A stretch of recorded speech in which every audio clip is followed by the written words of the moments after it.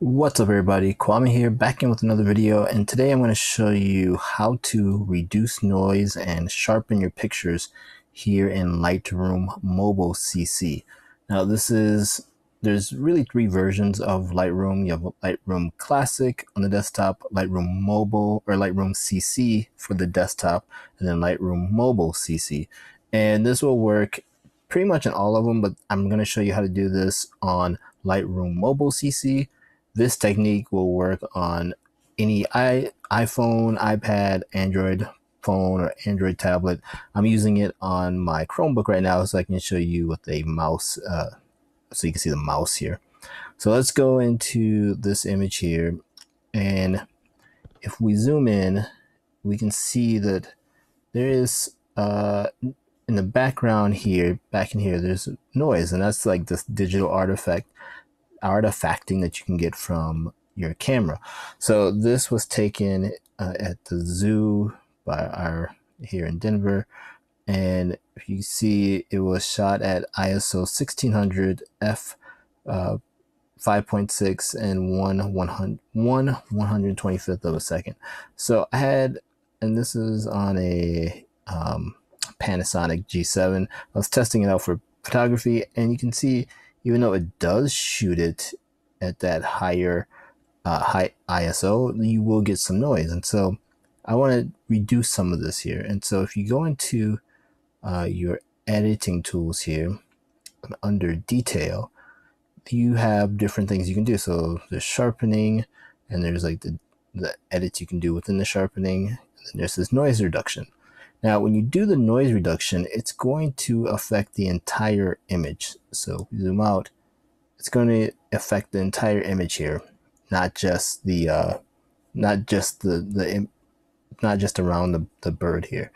So let me show you what this would look like. And there isn't really any noise, color noise, I mean, so you don't really have to worry about that. And within importing it to Lightroom, you can see it automatically got added. So it did take out whatever color noise there was, which is usually like red, green, and I think blue. Don't hold me to that 100%, but you would see some of that in there.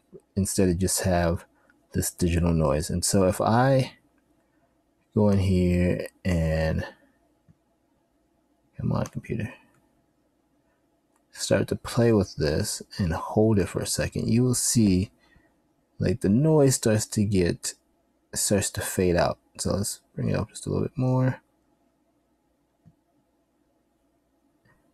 And yes, it's telling me I haven't used this. I had to reinstall Lightroom, so I'm getting all the notifications now. So this is before and this is after, and I kind of like that, but I do want to take it up just a little bit more. So we go up here, and just to show you for this video, I'm going to crank it up a little bit further than I would normally go, but now you can see like a real before. This is before, and now this is after, and so it's pretty much gone.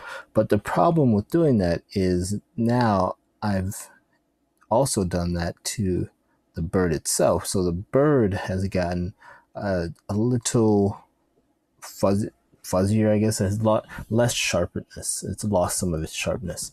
So the one way to deal with that, and also this stump that it's sitting on, is to go into this tool here, and this is your selective edits, as you just saw. Pressing here and getting the brush tool. Now, actually, before I do that, I'm going to go in here, and my noise reduction was 66. So in this brush tool,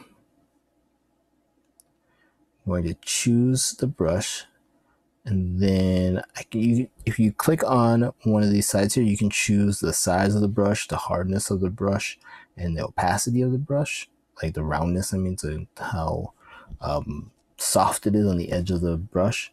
So I'm going to go in here, and I want to make my brush size not that big, maybe like that. And if I just start painting, you see this red color will come in, and this lets me know where I'm putting down this mask.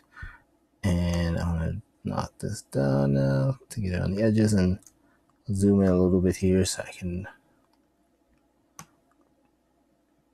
get this. And again, this isn't going to be perfect because I'm doing this for the video.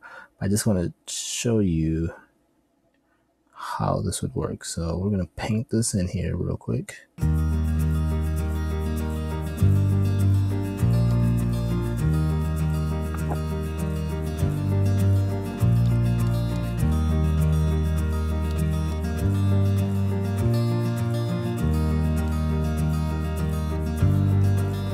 All right, there you go. So as I said before, this is done really quick so I can show you for this video. But as you can see right in here, I kind of drew outside the lines. And what's nice about Lightroom is that there's this little eraser tool. And so just like your brush, you have your different sizes for your eraser. And so I can go right in here and erase this part that spilled over into the background and off the bird. So I go like this and I've kind of cleaned up that edge. So now with this mask on, I can go in here and actually bring back that noise that I took out. So I'm going to go to negative 66%, and it's going to now bring back that noise that was in there for the original picture, because once you look at if you look at the bird, there isn't much noise within the bird. Then I'm also going to add just a touch of sharpening to this bird and go 20%, and then hit done. So now you can see that if we zoom in, we have the bird that is still sharp and didn't lose any of the sharpness when we took out the noise from the background. So that's a really easy way of getting, reducing the noise in your pictures so you can have a cleaner picture of whatever you're photographing, birds or people, whatever. Let me know if you have any questions down in the comments.